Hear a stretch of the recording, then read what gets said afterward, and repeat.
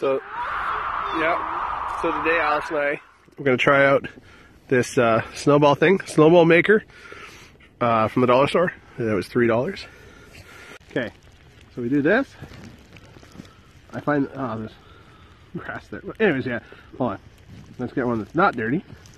I find if you do this and give it a little squeeze, it actually packs it. But that is a perfect snowball. See? Anyway, so we got a perfectly round snowball.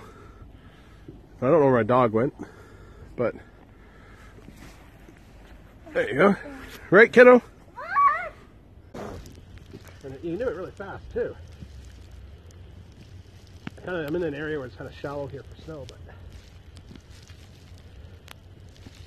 if you're in a snowball fight, you got one buddy making them, the other person throwing them, you're gonna win.